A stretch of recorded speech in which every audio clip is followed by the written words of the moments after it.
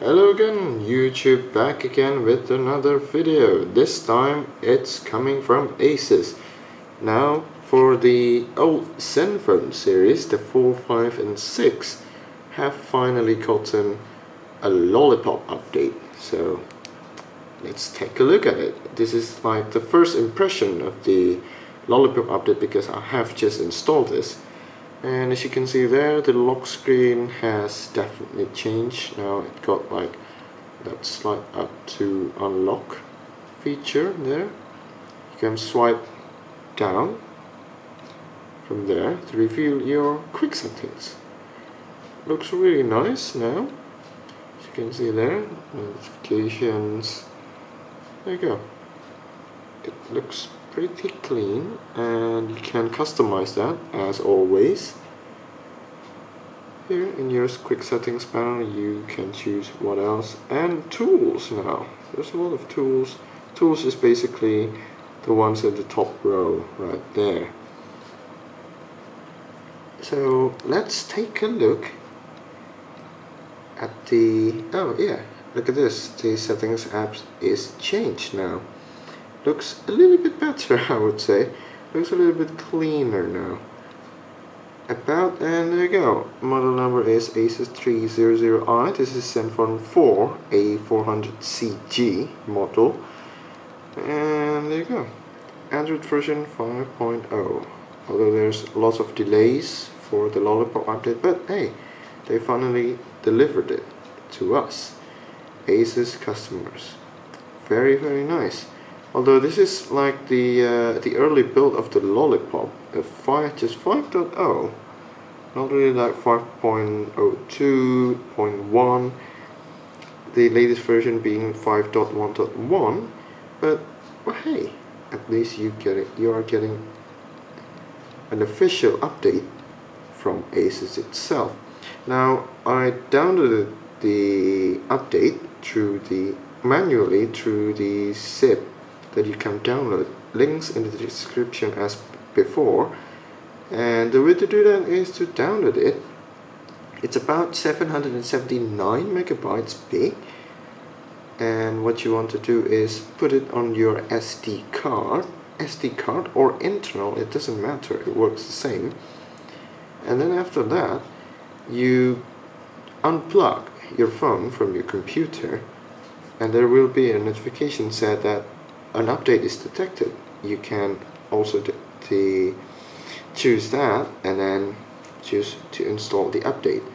It's pretty easy, pretty nice, and it takes about 30 minutes to get updated. And also be sure that you are unrooted, and for Zenfone 4 users you have to go at the latest KitKat update version 6.6.3.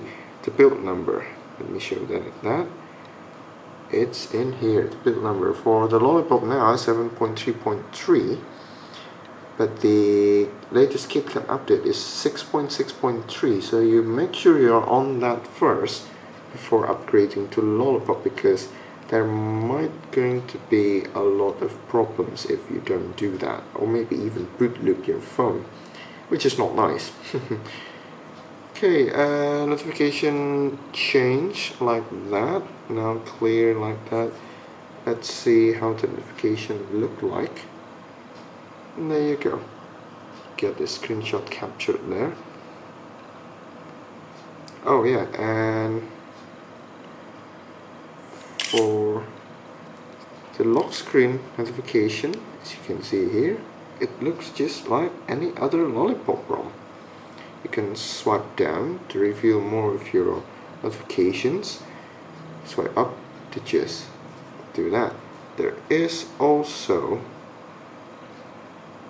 the customize settings. Let's see, there's, yeah, there you go. Font style, now you can change the font directly from the settings app, which is very, very nice. And in the lock screen, I knew there is a settings here. Let me take a look at that first.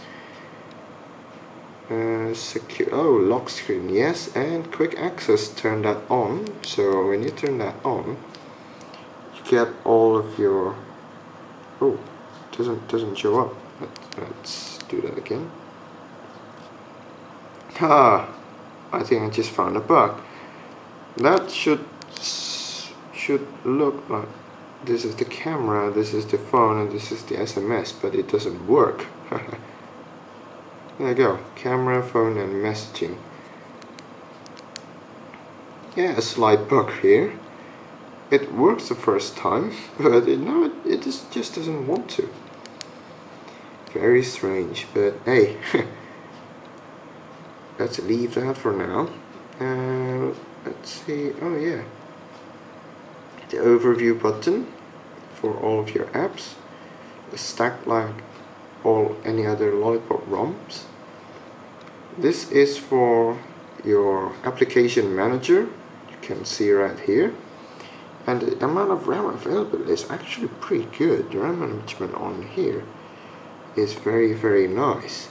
Although there's a lot of programs installed, it still manages to get free 331 megabytes of RAM, which is very nice. The middle one is for screen pinning. Let's say you want to lend your friend your phone, he wants to call, but the way to do that is to go back to recent apps, press that pin, use screen pinning, and now you can't really go anywhere from there. But unfortunately, when you do this, there is an instruction to unpin the screen, touch and hold back and recent app at the same time. Let's do that again. It doesn't work. Oh yeah, there you go. Screen unpin. A nice security feature, but then again, it might not very good if they knew how to do it. Okay, so another one is clear all button, which is nice.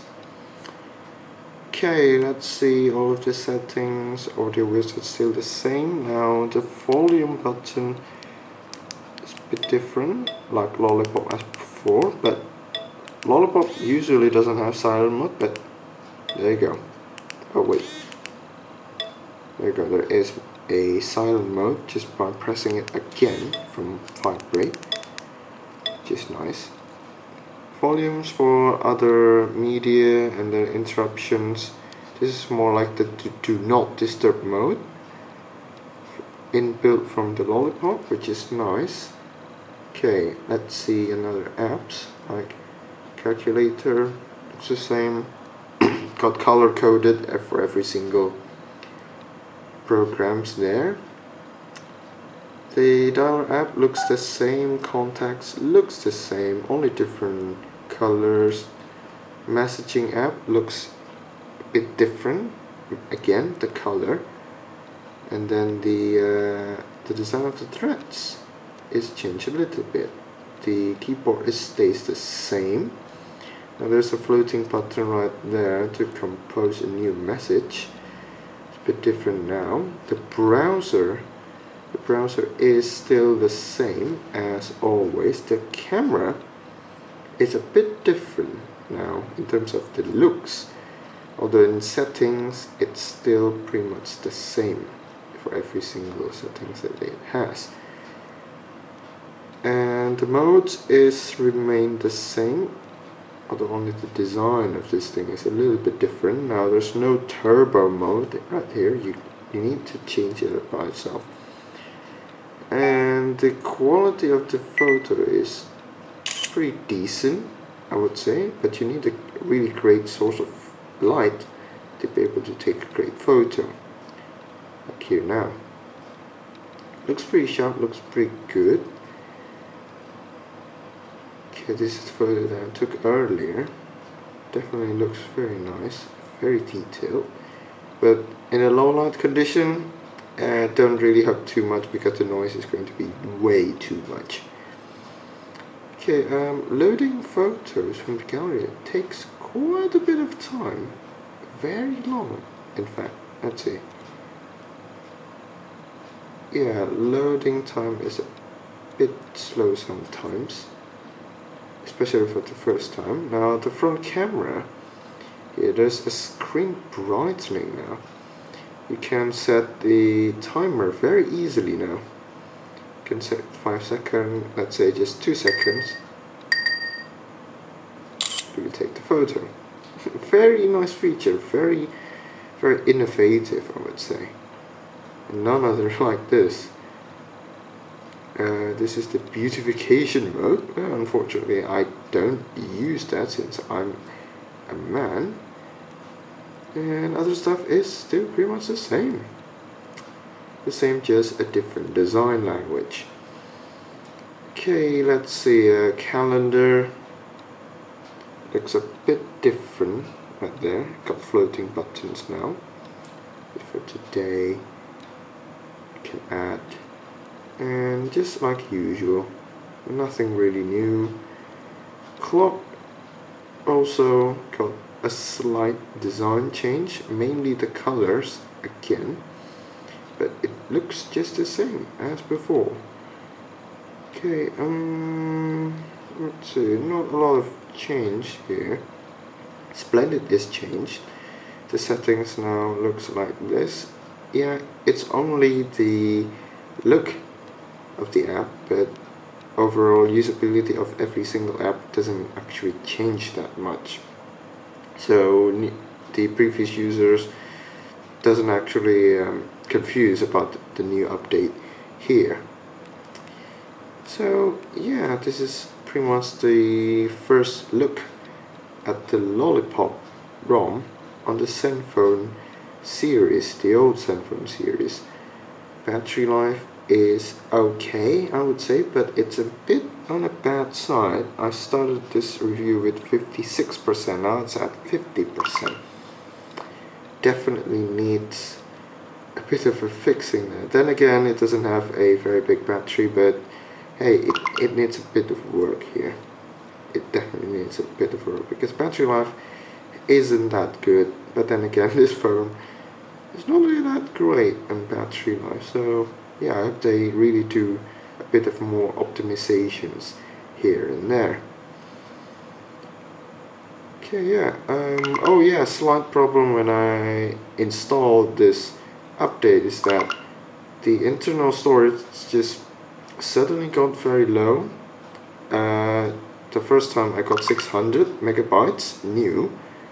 Oh no, previously in KitKat I got 600 megabytes available, but upon installing this and rebooting it, I only got 159 megabytes of free storage, which is a bit bad. I don't know where is that all of that missing storage gone, but this is the thing that to take note. So you pair it up, just factory reset your phone and make it all fresh, make it all just better, so you don't get the bugs maybe if you found any.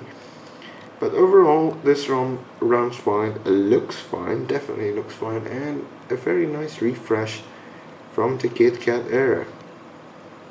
So yeah, that's it for this first look at the KitKat ROM on the Zenfone series. So stay tuned, be sure to thumbs up, comment and subscribe to my channel to see more videos, update videos for more technology stuff. So okay, thanks everybody for watching.